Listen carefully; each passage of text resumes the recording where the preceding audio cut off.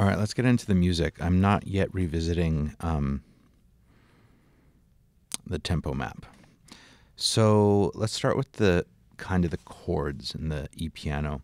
It does start off with a 4-measure intro on one chord, or it sits on the C major. But I want you to see that I chose to play this C major in the second inversion. So I play G, C, and E as opposed to C, E, G. And that just sits for 4 measures. Then we get into the main progression, which is that C major in the second inversion, A minor in the first inversion. Okay, right? So I have A, C, and E, except I have E in the bass. On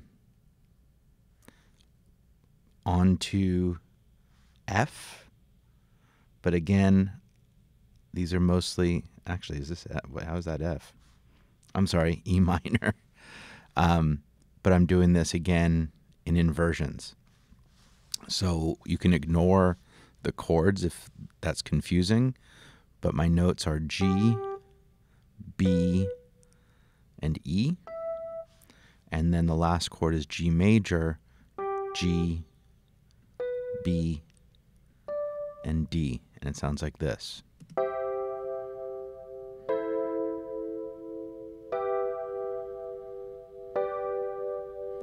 And I looked at a bunch of different tabs. This is where I fell, on what I fell on and what I felt sounded the best. All right, so that is the major, kind of the majority of the song just follows this chord progression. It does that up until what I'm calling the pre-chorus, which is, I'll just go through the notes of the chord. So this is an ascending chord progression. So this is D, F, and A, E, A, C, F, A, C, and G, B, D. It sounds like this.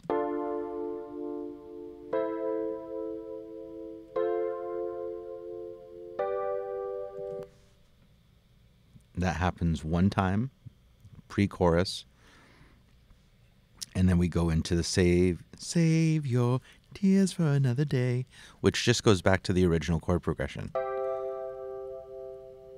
Okay, so nothing changes there chord-wise. We're still basically at 2 parts.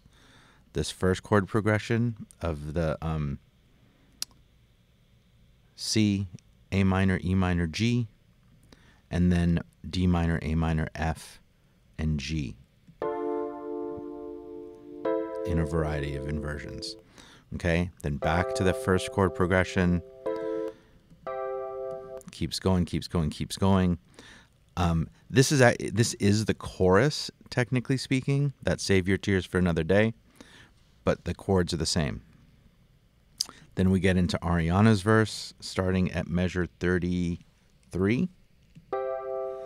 Same pattern, same pattern, same pattern.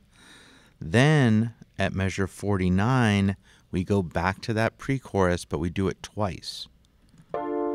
Take me back. Forgive me, I just had to do that.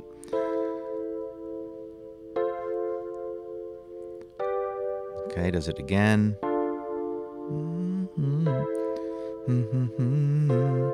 And your tears for another.